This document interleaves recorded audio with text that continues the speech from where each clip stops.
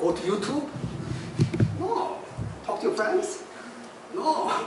Talk to Jerry Pop? No. We look at the Bible. And the Bible says what? Tells you the secret. It's open secret. It's a secret can be opened and then analyzed. Okay? And then this is one of the most profound the secret of marriage. For this reason, a man will leave his father and mother and be united to his wife, and two will become one flesh. So what is marriage? Marriage involves what? What's for this reason? John says, Christ loved us and gave himself up for us as a fragrant offering and sacrifice to God. For this reason. Not because you like that person or that person, because just Jesus loved us. It's for this reason. For this reason. And what do you do? After you receive Jesus' grace, what do you do? You leave for this reason. A man. A man. Baby cannot marry, okay? Child cannot marry. A man. Come on, it's really a man to marry, okay? A man. And man makes decision. What kind of decision he makes? For this reason, a man will leave his father and mother. Okay, so I'll tell you about my perspective on this take, okay? So, man has how many hearts? One heart. One heart, okay? And I was a mommy boy, okay? Before marriage. But the day I married, my heart moved over. I couldn't see my mother for a long time. For 10 years, I couldn't see my mother. What do I see? I saw my wife. And then after living for a long time, I can see my mother. So a father and mother, it's not relevant, right? You leave father and mother. So that means we are not, when you marry, you cannot bring your father and mother. And you cannot bring your cultural baggage. You cannot bring what your father did, what mother did. No, you leave your father and mother. That's it. You leave father and mother. And then you are united with Jesus. So you cannot have any excuse that because my father did this, I'll do this. Because my mother did this, I'll do this. You are not defined by history. You are defined by for this reason. For this reason. And it's hard for me. Far from my mother, okay? Because my heart moved over. I gave all my money to my wife, and I took all the money, and then I even took some furniture from my mother's house and moved to my house, okay? So, that's a secret.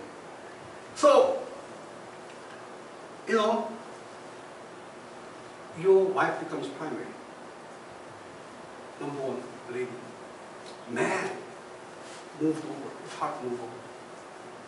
So I saw some man's computer, and then I saw on the desktop, daughter's picture. Oh my God! He read this book. A man will leave his father and mother and then unite his wife. Put pictures of wife's picture, okay? Not daughter's picture. So that we have this kind of strange idea, When you marry, children is not primary. Wife is primary. Because even though wife forget the reason, and then they think that children are more important. Right? No. You put the wife picture first, okay? And then when you have some space, then fourth layer you put the children picture. A man will leave his father and mother and be united his wife. And that is a marriage, secret marriage. Because the one thing that you really get into problem is that you put your children first above your wife.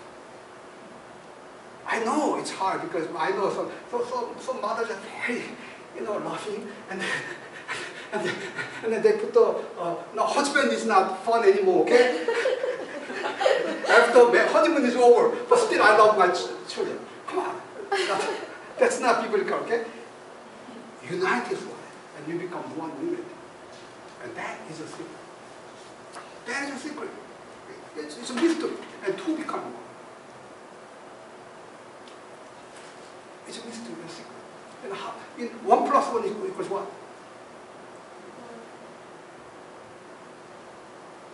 1 plus 1, Jerry? 1. Secret. Profound mystery. To become 1. Okay, so and let's use it. Okay, 1 plus 1. So and then husband says to wife, "You are no longer you, but me. I will take care of you." That's the profound secret. And then if you don't do that, there are so many problems. The secret is that you united and you become 1 plus 1 equals 1. And then 1 plus 1 equals can be 5. You know why? Children comes out, okay?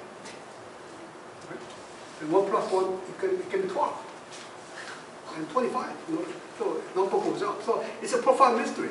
Unless 2 becomes 1, no children comes out. So I really want to unite his wife, and 2 will become one. That means you share everything with your wife. Because one of the problems with not following the biblical principle and the cohabitation is that in order to cohabitation to work, you have to tell that person, you need some kind of pre-nuptial agreement. So, okay, this is what to do. I will have my own stuff for me. There are some areas you cannot touch me. We are not 1, but we are 2. So we draw the wall and say, hey, don't touch me, so I don't will touch you, okay? So let's be civilized, and then let's not share everything. And so your bank account, my bank account, whatever I think is my way, and then you don't become a, and then you disappoint me, I take off. I can find somebody else. So it's not going to work. So the secret doesn't work. And then especially we believe that in regard to faith, how we believe God has to be shared. Without that, 2 will never become 1. So we believe that that's very important, because what will make you complete, fulfilled, ultimate is God, we believe. And that's not shared, then what can you share? And so it's a profound mystery. And then 2 will become 1 flesh. And when you look at Genesis chapter 2, they are naked and they feel no shame. And that close. Because one person who knows your flaw, who knows you deeply, is your spouse. Because, why? Because you cannot hide. You cannot hide, lie to wife. Wife is a lie detector, okay? You'll find out it's not there, okay? You lie. And then, one person who deeply understands you and accepts you, regardless who you are, is your wife. So Paul calls this is a profound mystery. It's a profound secret. And then, okay, is that it? No. So the conclusion comes later, okay? So what's the conclusion? And I thought that after I read this, I said, oh, it's about my marriage. No, I said, but I am talking about Christ and the church. So if you read Ephesians chapter 30 to 32, we will and finish where? you and your marriage, and then your parents' marriage, and then you other people's marriage. But Paul says, let's move on and let's go to Jesus. The secret of marriage is this. But I'm talking about Christ and the church. So let's talk about Christ and church. Who is Christ?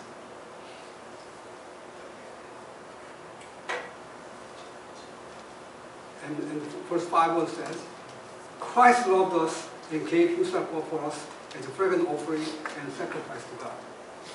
This is Christ. Christ loved the church and gave himself for her. That's Christ. Right? So we believe that Christ, the God, came to us. And then he looked at us. And then Christ knows everything. In spite of who we are, he gave himself for us. And he died for us.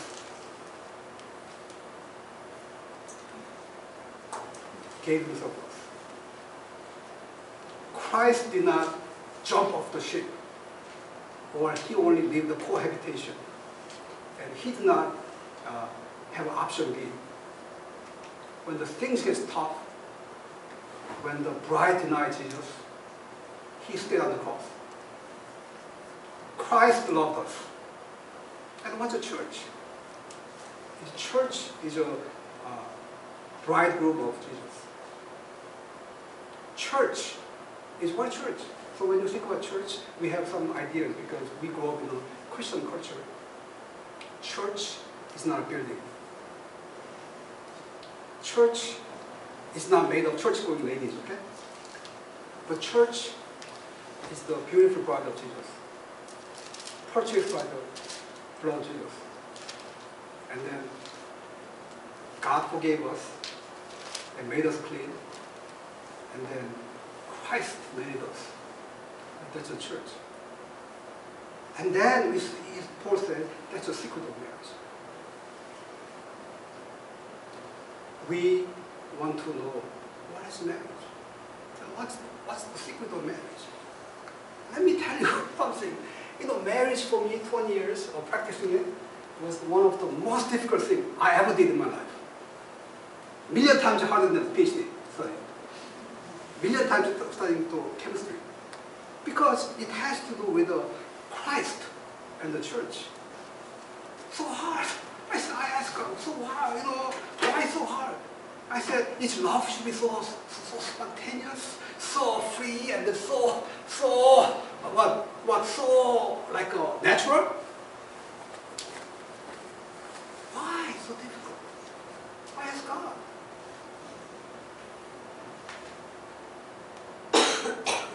Why life so difficult? Why studying chemical engineering is so difficult? Why is studying physics so difficult? So let me tell you something. If you want to do something worthwhile, it's not easy. Suppose you want to play piano. Play piano. Take lessons is so natural.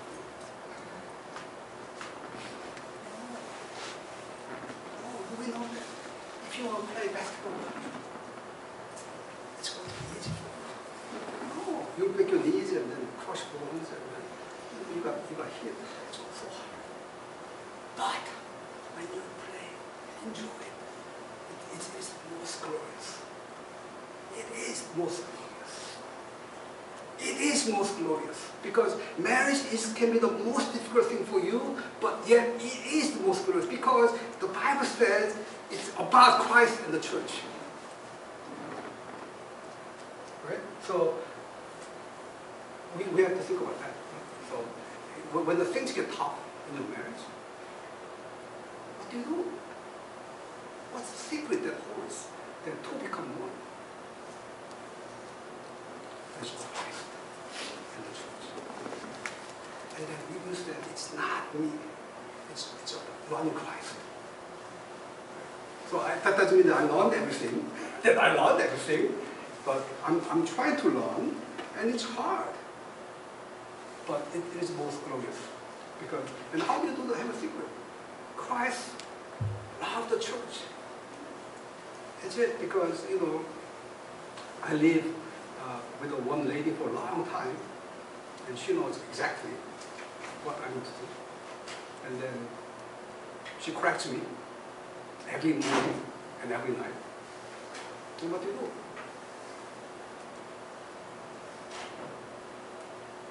Because I thought I was tough, but when I get married, I become very sensitive.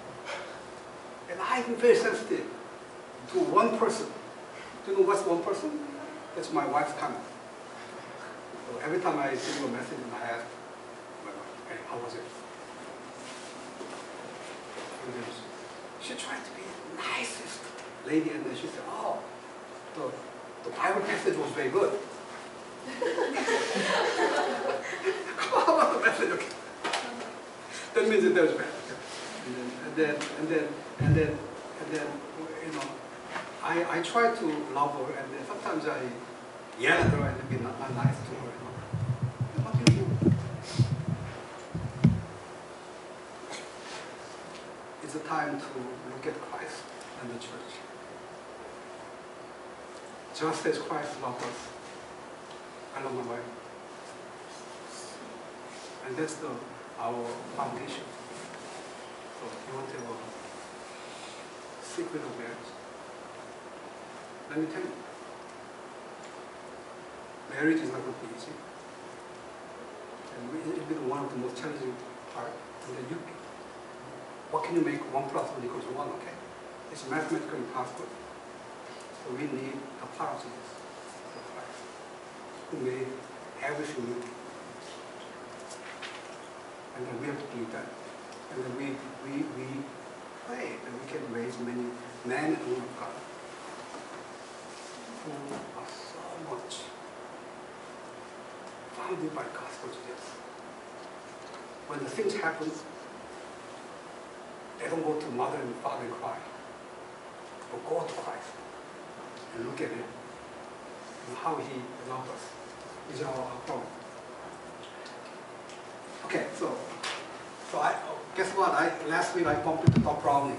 Okay? So he's one of our first Bible students, and last year he married. And I was very happy to see him. You know, I went to Bloomington and I bumped into him. Okay, so I asked him, "What's going on with your life, your marriage life?"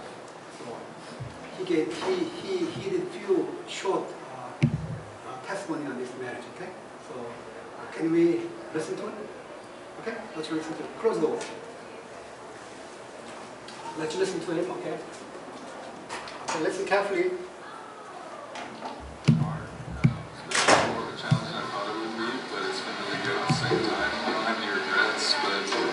It's a lot of work. Okay, next one. He said a lot of work, okay? And then next one.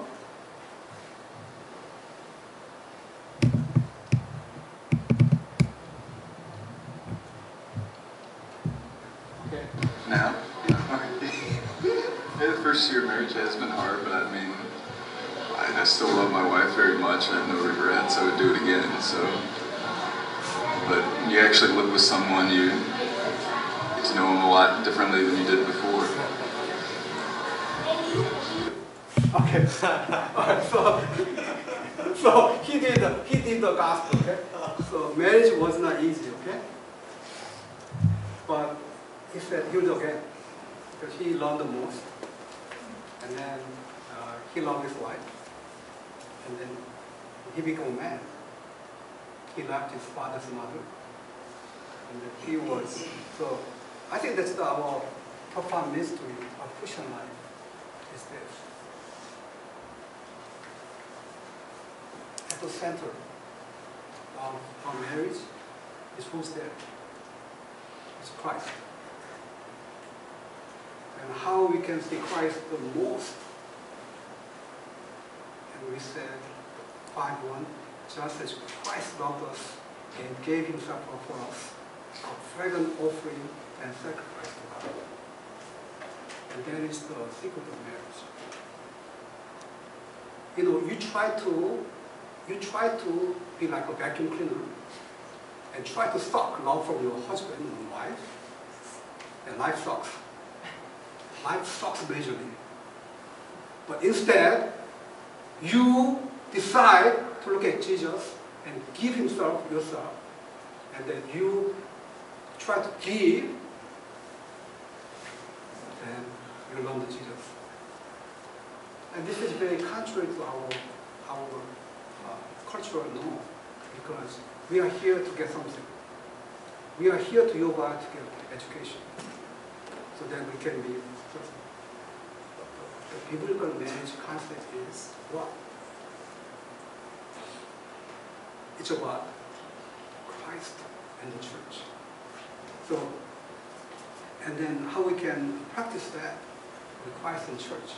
And people say, hey, I'm not married. Why you giving me this kind of message? You know? I'm not interested in marriage. Okay, then I'll give you this one. Okay, so that means let's practice Christ and the church. Okay, Christ and his people. So, for example, Jerry Park, he opened his house so that he can open a house so he can love us in his clean apartment, and then feeding several students. So that in his singleness, he can say, I can take care of my students, and Christ and the church. So it's not just the biblical principle, it's not just marriage there, but every aspect of your life. And also, Evan told me the story yesterday that why he studies. Studies are hard, lonely, gives lots of headache. But he said, I study because I want to look at the Word of God. And in some way, I want to contribute to society, to make this world better. That's the Christ and the church concept. Right? So, life can be profoundly disappointing to people who want to become vacuum cleaner. High-performing vacuum cleaner, okay? You suck it, and you tell them, why my life sucks, my mother sucks, and my children suck.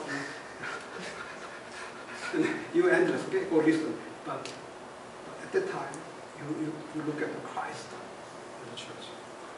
And then you anchor it. And then you can say, I know it's hard, but you show me how to do it. I will try to follow you. And then you can have the joy. And you can be most glorious. Because it seems like your life is rosy. No, who is the most glorious person? Jesus is the most glorious person. And then you become the most glorious person. So, can we read 31 to 32? And then really, let's memorize this one, okay? And then think about the profound secret of our Lord Jesus Christ in the marriage, okay? Let's pray. Okay? Okay. For this reason, a man will leave his father and unite his wife. The two will become one flesh. This is the profound mystery that I am talking about Christ and the church. Let's pray.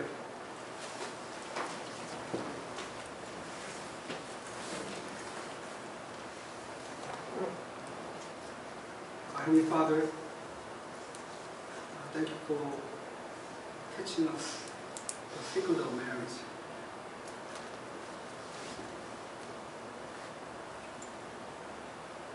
Please help us to learn the Christ and the church. You made a marriage, so you have many things about marriage. But we are so proud that we want to have our own way. But teach us the Christ and the church, so that just as Christ gave himself up for us, we too have the center of our marriage, the Christ. And then help us to learn the secret of marriage. Please help us repent all our sins. And then be gracious to us. when you come to you, because you are always there for us, and embrace us, and teach us how to do. And then when you follow Jesus, we know that it can be the most challenging, but it can be the most glorious, because we follow and we become the imitator of God in our life. This week, help us to deeply meditate on the Christ and the church. And then to help us to please you even one way, and grant us your grace. I pray in Jesus' name.